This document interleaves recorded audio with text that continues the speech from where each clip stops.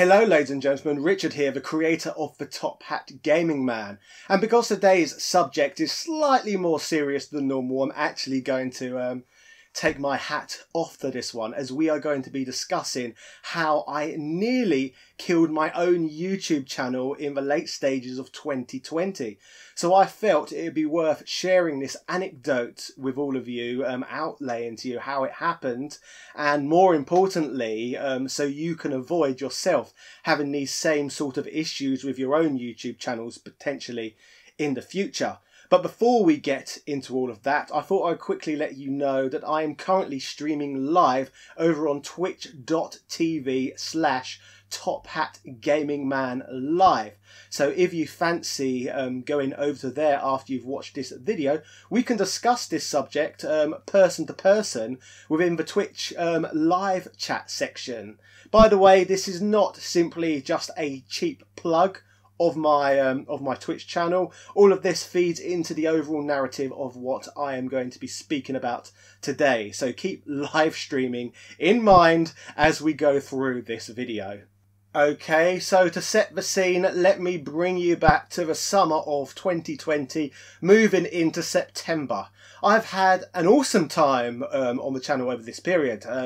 We've had some amazing views, potentially at an all-time high at that point, and I'm exploring more options on what to do next with the channel. And I felt in order to build an even stronger rapport with you, the viewers, it just makes sense to start doing live streams on my YouTube channel. After all, YouTube itself had been pushing me to do this with their notification system for quite some time, constantly recommending that I should start doing live streams in order to continue to build my audience. So I felt, why not? That sounds like the next plausible move. In regards to the YouTube live streams, I absolutely loved doing them. It was great to be able to speak to so many of you on a real-time basis rather than simply in the comment section for a change. It was wonderful, to be honest. I loved every moment of it. In fact, people who were watching them would often turn up in the comment sections within my main content, asking me when I'm going to be doing the next one, as they had so much fun watching them. So it was certainly something I was beginning to do more and more based on the demand, which was obviously there. Throughout this process, I felt that these live streams were going fantastic.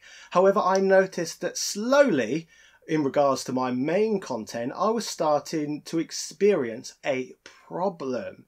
Every video I was tending to upload was slowly getting less and less views each week.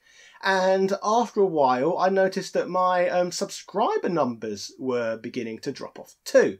So, to be honest, I wasn't particularly worried about any of this. Being a YouTuber now for around over 5 years, I believe, I know it's the nature of the beast. All YouTubers have their ups and downs, their peaks and troughs, and it's not a continuous upward trend when growing a channel. It's closer to riding a roller coaster ride than it is to anything else. So after a while, realising that my numbers do not seem to be improving, but are in fact getting worse and worse by the week, by this point I'm trying to pinpoint exactly what's going wrong and what the problem could be. Now, the first thing many YouTubers would do is obviously look at the external factors that could be impacting this change to the channel. So things that first came to mind was that many people could be distracted in the United States by the rather riveting US election process which was going on around the time, which many people around the world were glued to. So people might not necessarily be searching for gaming content at all at that time. The other rather obvious thing as well, which quickly drew my attention, was the fact that the PlayStation 5 and Xbox Series X had both just launched. So if people were looking for gaming, most people would have been looking for videos on the newest technologies rather than looking for gaming topics which are retro related. So I felt perhaps I had fallen out with the algorithm somewhat. Eventually going to the back end of the channel to analyse data more, I soon found out that the audience I'd already established were continuing to watch the channel as they always had done. But what had drastically changed was my reach. According to my analytics, YouTube were barely suggesting my content to anyone anymore who wasn't already aware of my work. So over the course of weeks, my reach to new audience members had slowly depleted. So what does anyone do when their revenue starts to drop off? You start to look for revenue from other sources. So since people seem to be enjoying the live streams a lot, I just started doing live streams even more on the channel, sometimes weekly. So the shortfall in advertising revenue was often made up by the quality super chat feature that YouTube has implemented. So thank you to everyone who is enjoying the streams and regularly backing the channel through the super chat feature. Now, for the first few months all of this was going on, I wasn't particularly any financially worse off than I was normally, based on the fact that the dip in advertising revenue was made up from the amazing super chat backing the channel was getting through the additional live streams.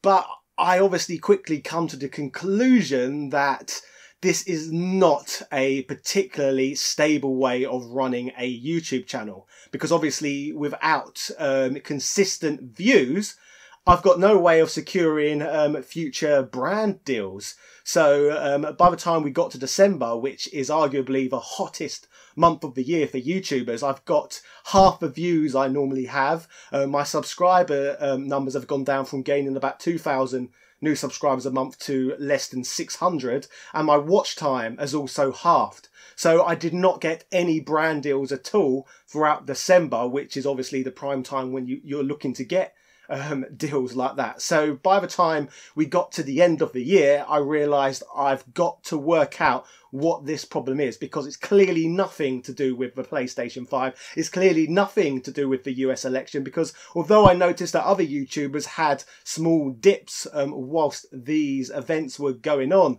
within the field of retro, they had all quickly bounced back from these external issues, whereas I personally was still at the same low. I was not, well, not the same low, I was at a lower low than I was when these things had first been announced and had first happened. So I had to work out what I changed with my channel and where I'd gone wrong. So if you're still following by this point, bearing in mind what I've kept bringing up time and time again, I guess you can probably all guess what the exact issue with the channel was.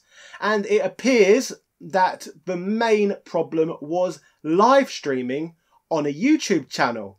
You probably noticed that the majority of big YouTubers never ever live stream on their main channel and do the majority of their streams over on Twitch instead, even though Twitch is overall a much smaller platform with a much smaller reach than obviously that what we've got with YouTube.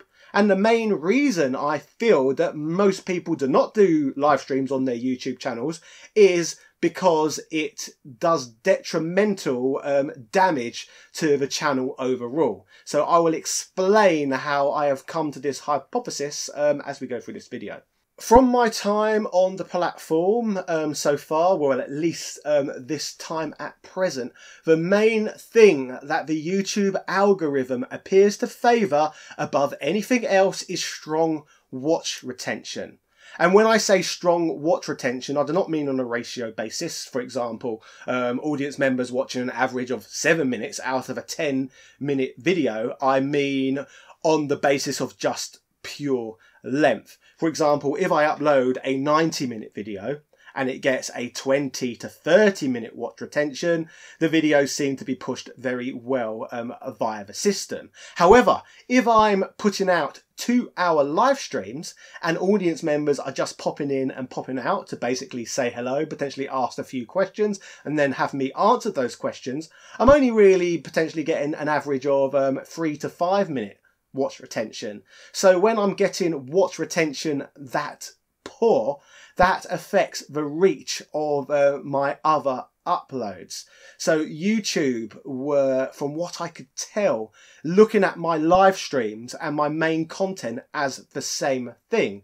So when they're seeing that the live streams aren't being watched for a great amount of time, they are then looking at my channel as one that puts out videos that are not particularly engaging. So even when I was putting out highly engaging content, and that content was doing well in terms of watch minutes, it wasn't getting pushed the same way as it normally would do because of the live streams. So January and February throughout 2021 has been basically a time of rebuilding the channel and trying to get it back to a place it was in.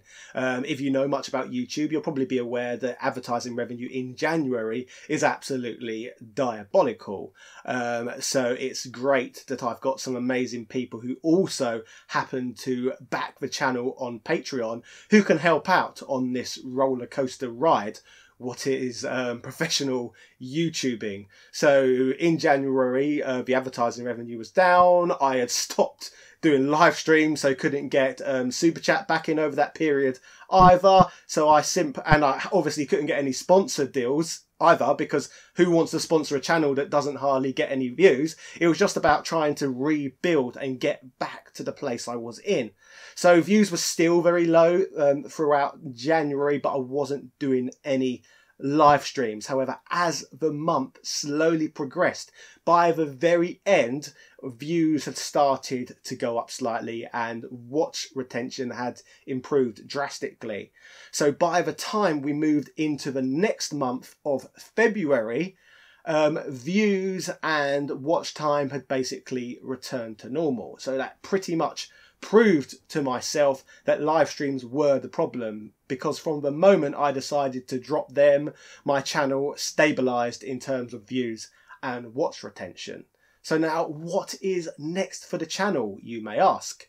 Well, I would like to carry on doing live streams because I had a lot of fun with them and people seemed to enjoy them. So I am slowly going through the process now of migrating everyone who likes those streams over to watch them on Twitch instead. So it's twitch.tv/TopHatGamingManLive.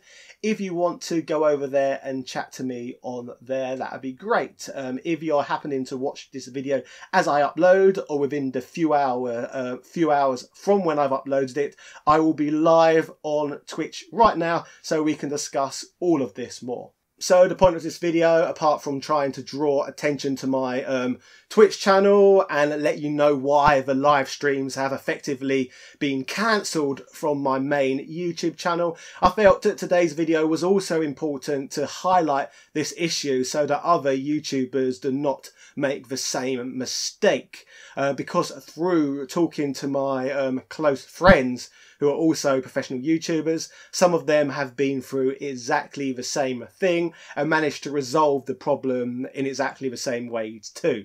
So although with the YouTube, there's not always a one size fits all solution to solve problems, there are a lot of commonalities between channels in terms of fixing issues that seem to be hindering them. So to close this video, I would like to give a huge thank you as usual to all of the fantastic people who back the channel on Patreon, because without you lot I would have simply got off of this roller coaster ride quite some time ago. So thank you for allowing me to continue to do what I do through thick and thin. I love you all for that very much.